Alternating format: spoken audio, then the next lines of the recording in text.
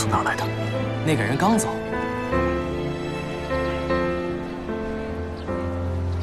可真是古今帝王里少有的情种啊！皇后刚受封便得了急症轰然，如今不仅控制后位，宫中连一个妃嫔都没有啊！这等皇家秘辛你也敢讲？怕什么？当今是明君，当今确是明君。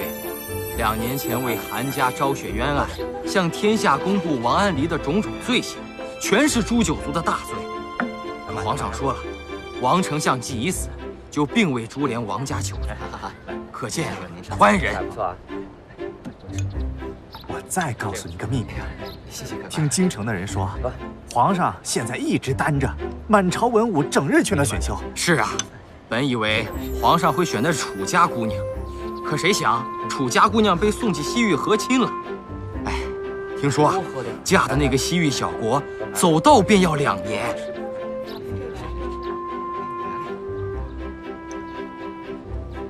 马上。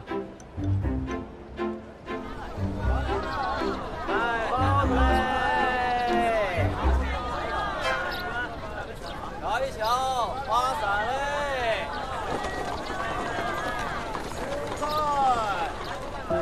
来看看，稍微再来啊！我的帽子。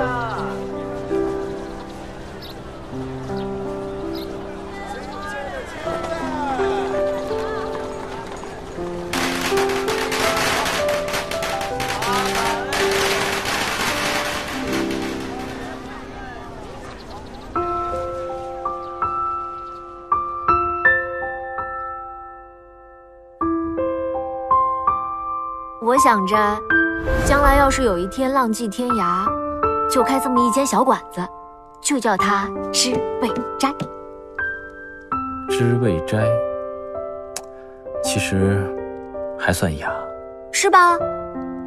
我一直都觉得自己是一个雅人。不管怎么样，以后你都会开开心心，会有一间知味斋。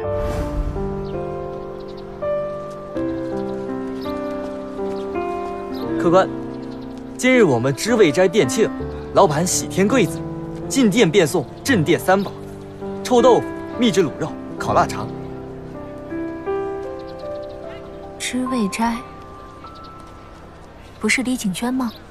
什么时候改名字了？客官有所不知，知味斋这名儿，我们都改2年了。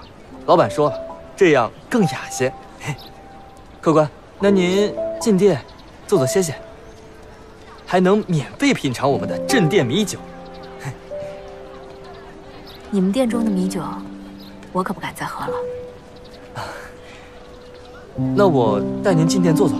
哎，老板，您回来了。啊，听说老板今日喜添贵子，恭喜你和夫人。啊，这个作为贺礼，送给你们。这也太客气了吧？不必客气，收下吧。好，那恭敬不如从命。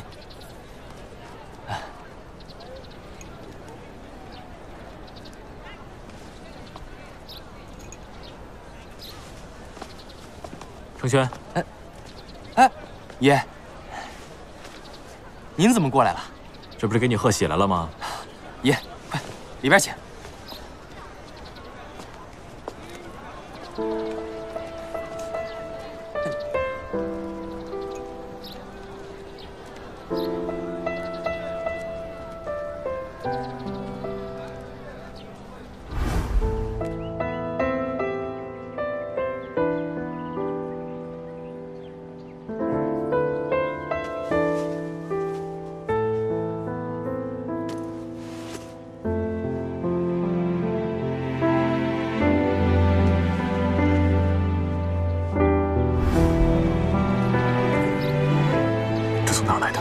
那个人刚走。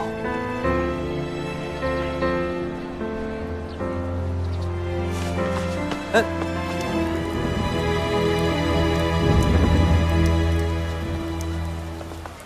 皇上，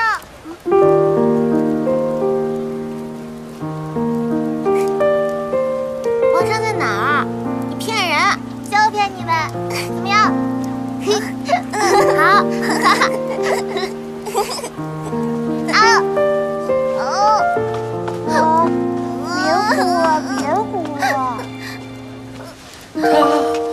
和他是一个他，装的扮没人看穿，年少的轻狂无处张望，